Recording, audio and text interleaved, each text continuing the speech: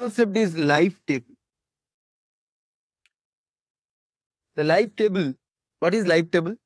Life table can also be answered as a probability of death.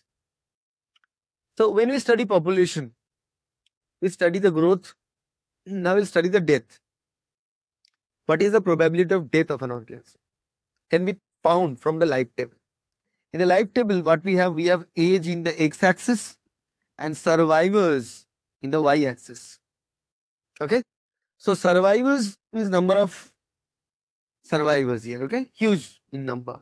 And also this life table is counted or calculated based on genders. Just like the age structure, also we have female with red color, male with blue color. And you can see how it's forming. Particularly this one is you can see it's for humans, the survivorship curve that is listed, because this is basically a survivorship curve, but it's represented based on the number of individuals surviving in different age. Okay. Now here you can see this is the example of what? Type 1 survivorship curve. That's why we have this sort of curve. Now what we have here? A life table is also known as a mortality table, also known as actuarial table. Is a table which shows for each age what is the probability that a person of that age will die before his or her next birthday. So basically probability of death. So what is the chance that if your age is 30 now, what is the chance that you will survive at 31? What is the chance that you will survive at 32? So that probability is calculated based on the probability of death or life table. The life table looks something like this. Where you have age in years, we have probability of dying between x and x plus 1 year, number of survivor till age x, number of dying between age x and x plus 1, okay, person, প্রত্যেকটা জিনিস দেখিয়ে দিচ্ছি এখানে পরিষ্কারভাবে লেখা আসছে তার কিছু কিছু শর্ট ফর্ম আছে QX LX DX TX EX এরকম. So this table, this is nothing to explain much. You can see in CSIR multiple questions sometime from this table, and you can easily answer from the table itself. All you need to know what represents what. Here X is the age interval or age class, okay. NX is the number of survival at the start of an age interval X. Let's say interval of X, let's say 1 year or 2 year you can count. So NX is the number of survivors at start of the age intervals. QX is a rate of mortality during the age interval X to X1. So start with age X, let's say start with age 10 and 11. And what is the rate of mortality between age 10 and 11? That is QX. That's how we calculate. LX, proportion of organisms surviving to start age interval X. How many of the organisms surviving to the starting age that you started with? 10. So if you start with 10, and we know that we can count the survival probability between 10 and 11. But what is the probability that you survive till 10 even? That is LX. DX, the number of proportion dying during age interval X to X1. D for death, remember, okay? So QX was the growth between X and X1, and DX is the death between death rate between X and X1. And capital LX, number of individuals alive on the average during the age interval X to X1. Okay, number of individuals alive on the average age during X to X1, 10 to 11, number of individuals alive. TX, total years to be lived by individuals for X in the population. Total years to be lived by individual X means, let's say the X is 10 years, as I said.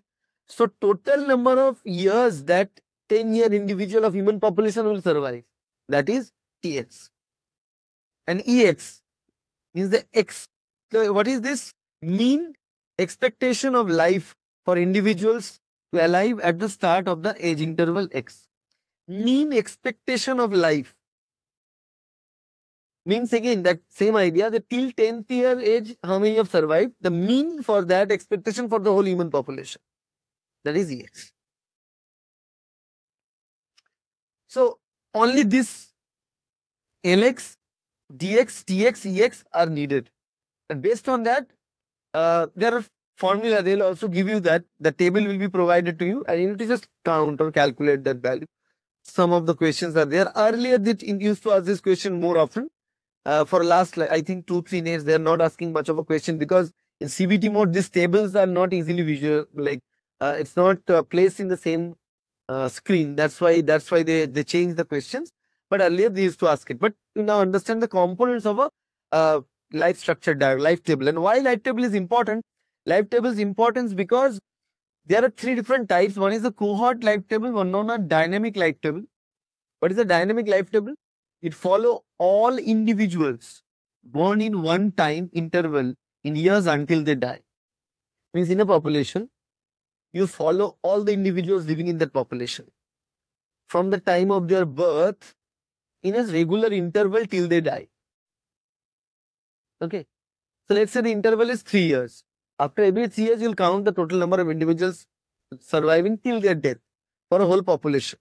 That is cohort or dynamic life table. Second time is cross-sectional or static life table. It's nothing but a snapshot of a current age structure. In a given time, you just say how many number of individuals are surviving, what are their ages, what are the details, you just write it down and that is your cross-sectional or static life table. Then composite life table that are taken from multiple years, but not any regular interval. So basically, the composite one is multiple cross-section type. So in multiple years, you take snapshot of how many individuals are surviving. And based on that, you're putting the data in that table, in that format. Why these structures are useful? Why they are used basically? Life expectancy calculations. From age structure, I mean for this life tables, not age structure. From life tables, we can calculate a life expectancy of organisms. Because basically, this life tables, they give us idea about the type of survivorship curve, whether it's type 1, 2 and 3. Based on that, we can comment on that organism, the type of organism. If it's type 1, we know they are bigger. We know they produce offsprings. They give more parental care. Their reproductive age comes at a later age. Okay. And their offsprings are also bigger in size. So all this modification, all the information we also get. Not only that, from the life table, we can calculate the life expectancy. And it is used in life insurance companies actually. They study a particular population and they find out life expectancy. And based on that calculation, they put their plans so that they don't need to pay much when a person requires it for the maximum time. Most of the life insurance plans, they work generally till 70, they say they're 75 years or 80 years time. A person is starting paying the premium from 25 years to 75 years or 25 years to 80 years.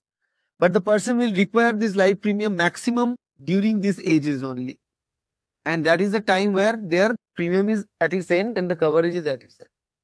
Okay. So based on this idea, they count exactly what will be the premium for individual age so that they remain profitable at the end of the story, because the insurance companies need to be profitable. They need to provide, they need to have an outflow of money when person requires insurance. But where the other money comes from? For the others who are living. So the money for insurance for death is supplied from where? From the money they are getting from the living person, right? So you need the insurance maximum till that time, 75 to 80 years. So if you want to insure your parents, let's say if they are 60 years, near 60 years age or beyond that, you'll see this huge premium charging. But the same way, if you want to secure yourself, the premium will be far less. Because the same idea that in human population, there's a high chance of your survival, but less chance of your parents' survival. With growing time, it changes. Then planning of future funds. In politics, planning of the future funds also utilize the same idea of life expectancy calculation. In case of agriculture, harvesting, in harvesting, they utilize this age structure. When are the fish going to be big enough to eat? Based on that, they design the environment. What is the population turnover? How the population turnover is going to be, when they are going to get it? All this information they can gather. And conservation and control issues are also somewhere they incorporate. Which age is most susceptible for mortality? Based on that, we can protect an organism. Right? If you want to conserve it, we'll protect it by that age frame. If females aren't surviving to produce and reproduce, then no point of saving the babies. Because in conservation, let's say in captive breeding facilities, a price-intensive process. To take some organism from the wild and put in the captive breeding, it requires a lot of effort, time, money management, right? So if you want to conserve a species, and we found out that the female after a certain age, X, is not viable for reproduction. So if a female is not viable for reproduction after that age, and if we have, let's say, plenty of babies beyond that age, no point of keeping those because they are not being able to reproduce. So our conservation idea will fail. So we can judge by what time we can conserve the organism, right? And whether it's logical to save it for conservedness or not. Okay. All this idea can be drawn from this life table.